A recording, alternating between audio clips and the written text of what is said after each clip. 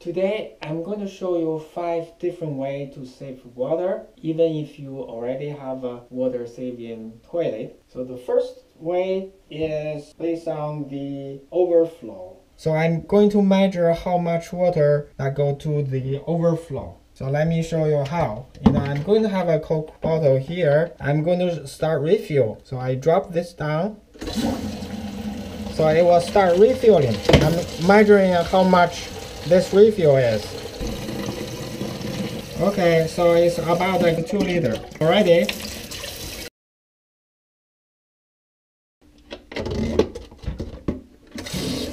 Then now continue.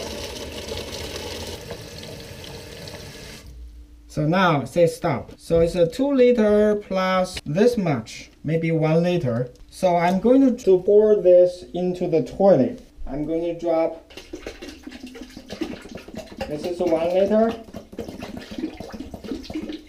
Now it's the second.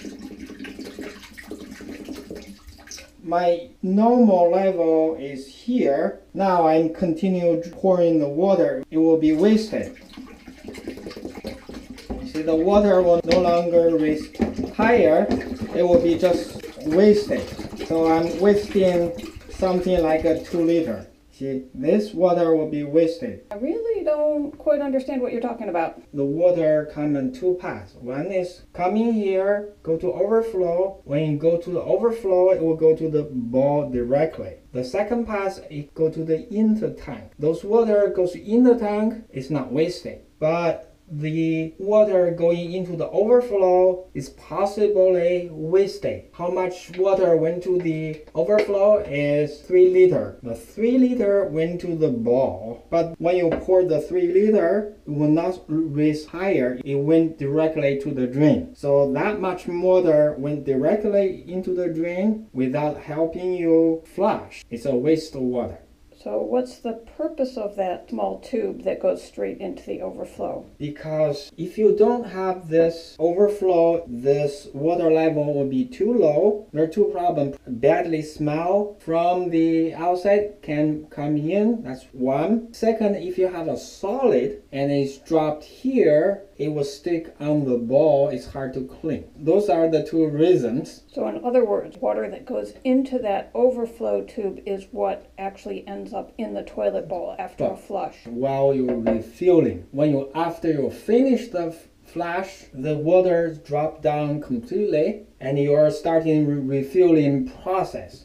That refueling process has 2 paths. One go directly to the tank, the second go to the overflow. Water went to overflow will end up in the bowl. The water that went to the tank is saved there for the next flush. Right, but the water that comes from that overflow tube is what goes into the bowl. The bowl, and it could be wasted. And what determines how high it goes in the toilet bowl? Because there's a U shape there. If it's water higher, it will go over to that U shape and went to the drain. Okay, so that is not something you can control. It just is the way it is for each unit. The way to fix the problem is just very simple. Make sure this doesn't aim to the tube very accurately, but with an angle. It depends on your experiment, how much water you want to split between the tank and the overflow.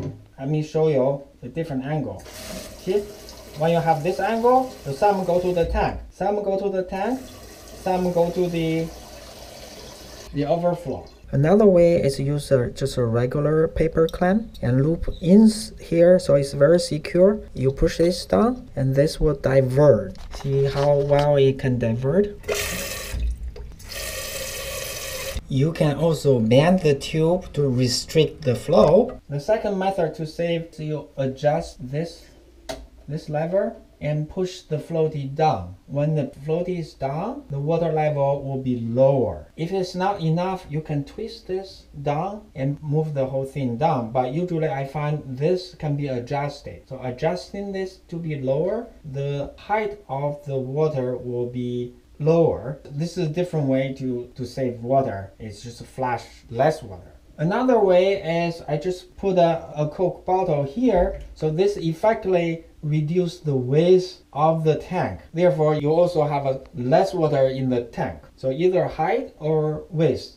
The fourth way to save water is use the adjustable flapper. When you move the dial, it can control the time between the flapper is open and the flapper is closed. And watch my other video to see how exactly it's done. Fifth way, this is a little bit more expensive to have two flash. One is half tank, one is a full flash. Watch my other video. I'm going to give you the best instruction to convert your regular toilet into a dual flush toilet. Okay, what makes this the best? Most people are scared of installation because the instruction doesn't tell you how it works. And today I'm going to show you not just the instruction and let you know how it works. This is the dual flush. See on the top is a quick flush for liquid, and this is a full flush for solid. And let's look at what's inside. If I press this in, I can actually take this off. And I will measure.